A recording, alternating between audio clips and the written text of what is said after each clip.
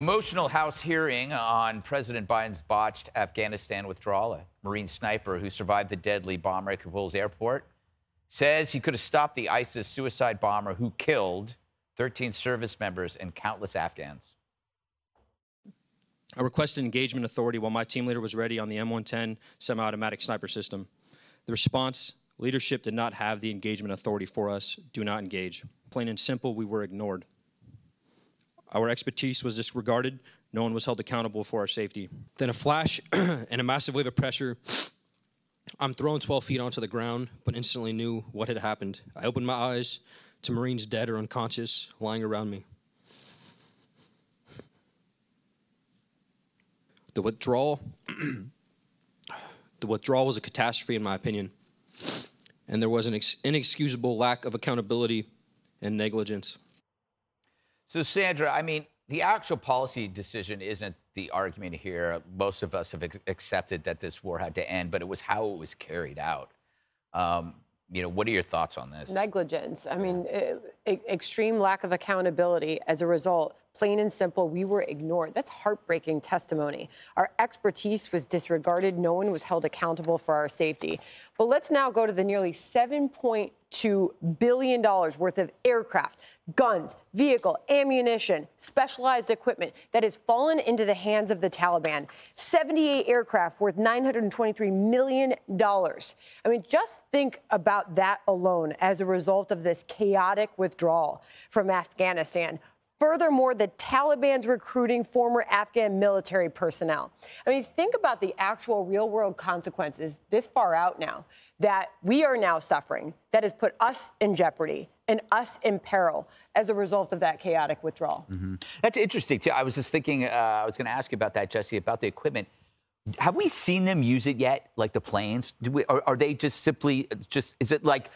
I doubt they have the expertise to fly our jets. Yeah. But they probably can use some of the artillery, some of the tanks, some of the weaponry.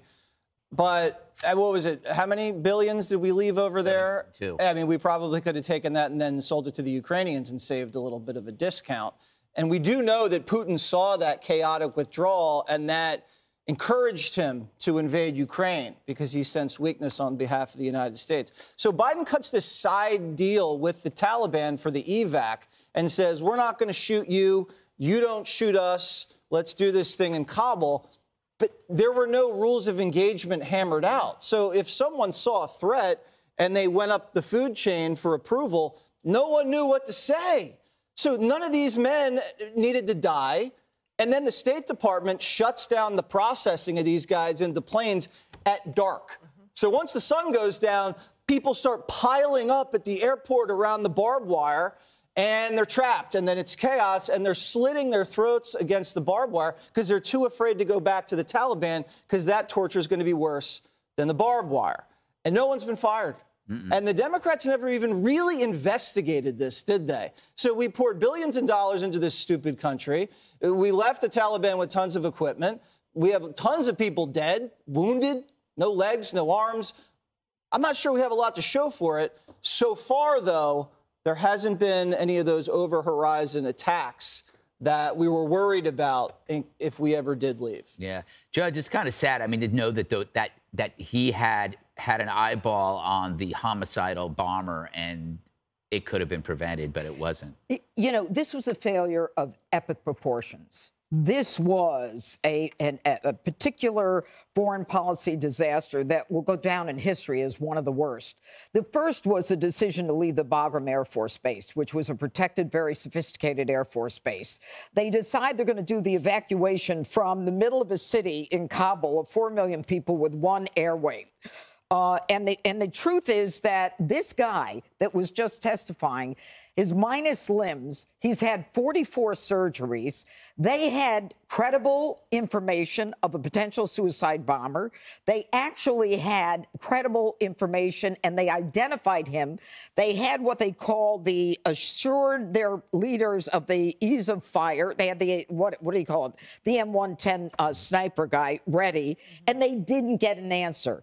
Look, a cop in New York City has more of an ability to shoot someone than we do in a war, in the theater of war in Afghanistan. And that's the sad part of all this. So you've got 13 Gold Star families. You've got 170 Afghans who were killed as a result of an act that didn't have to happen. They could have stopped the suicide bomber, but they created the chaos. They picked the setting.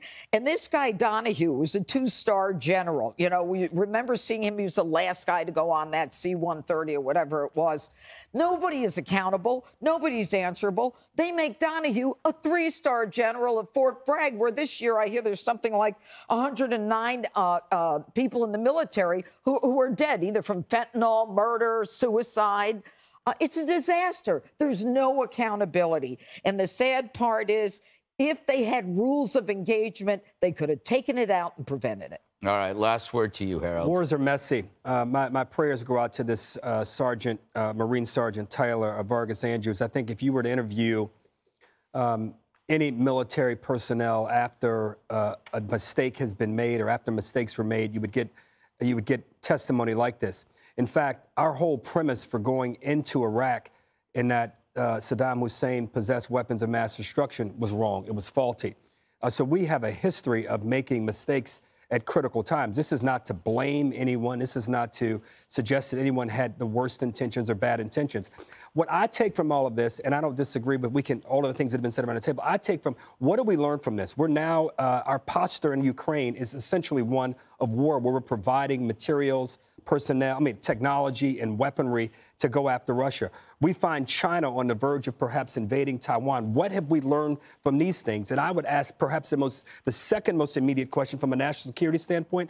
If Mexico cannot police its cartels, what is our military strategy to help? How do we learn from the mistakes made in Afghanistan, the mistakes made in Iraq, and even the mistakes we're making real time in Ukraine to ensure that going forward we don't make the same mistakes? But the problem is we always say lessons learned. Let's make someone accountable. If you've got credible information, eyes on the target, a crowded, chaotic theater, and you can take them out, I don't need any lessons. Judge, we need a military and not a political decision. You nor I were in that room, and there were mistakes made, but you nor I were in that room as they listened to that evidence and made those decisions, those military personnel. They clearly made wrong ones, or some ones that could have been they could have made different ones, but I'm not going to second-guess someone when I was not in that room.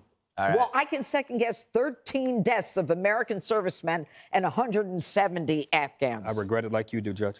Hi, everyone. I'm Brian Kilmeade. I want you to do me a favor. I want you to click to subscribe to the Fox News YouTube page. This is the only way that I know for sure that you're not going to miss any great commentary, any great news bites, any great interviews coming your way on Fox. You can get it all here on YouTube. So subscribe right now.